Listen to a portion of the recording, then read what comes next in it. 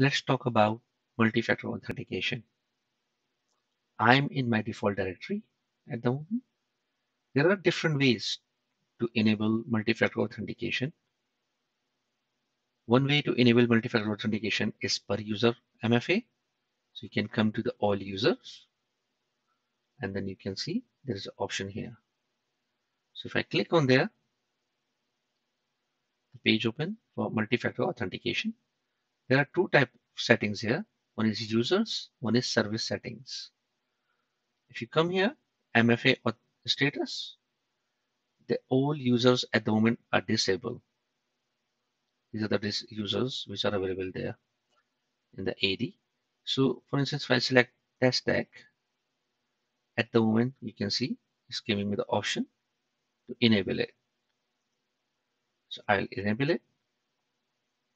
It's telling me about the deployment guide and the other things. Enable authentication. Yes. From here, it is coming up enabled at the moment here. Yes. So if I go and check, try to log in into the AAD, this is the user I enable. See, it's telling me more information required. Your organization need more information to keep your account secure. If I do next, enter password.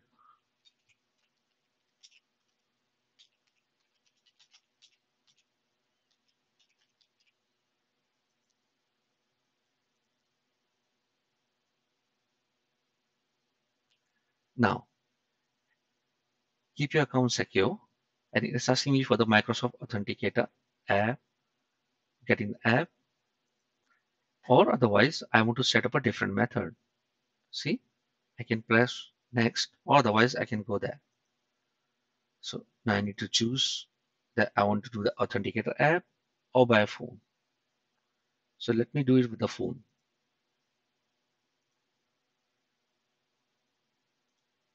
So I'll select United Kingdom and I'll enter my phone number.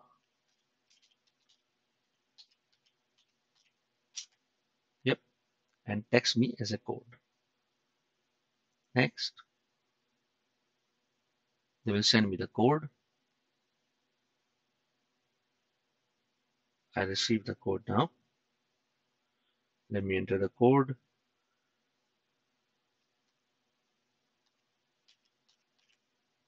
Yep.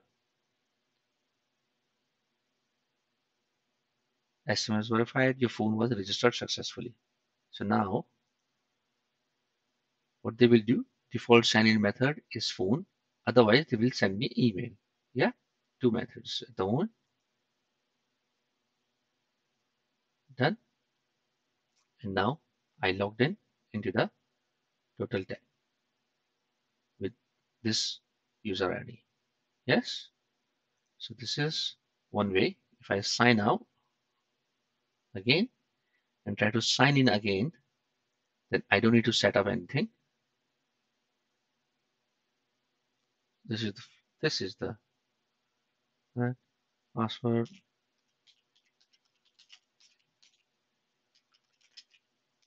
Sign in.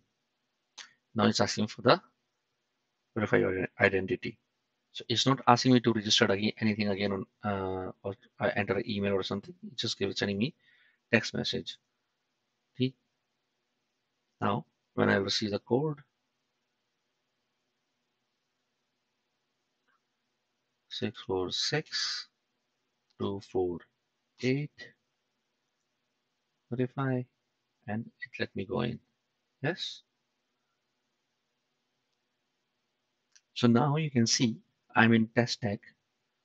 I'll go back again to the users for user MFA. Oh, it's asking me, okay. So I'm here, yep. So it was enabled before when I done it.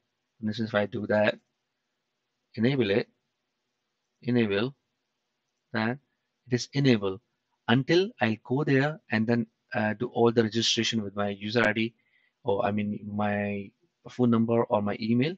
then it will turn back to enforce. It is changed to enforce now. Yes. Okay. So, even if someone get hold of the user password, they would still need to enter the code on the mobile device to complete the authentication. It makes your account much more secure. Yeah? So, तो अब हमने यहाँ पे देख लिया कि multi factor authentication पर user multi factor authentication कैसे इनेबल किया जाता है. And if you want, I can disable back again here. Yeah? So I don't need that anymore. And then same thing here. I can directly enforce or I can directly disable. Okay?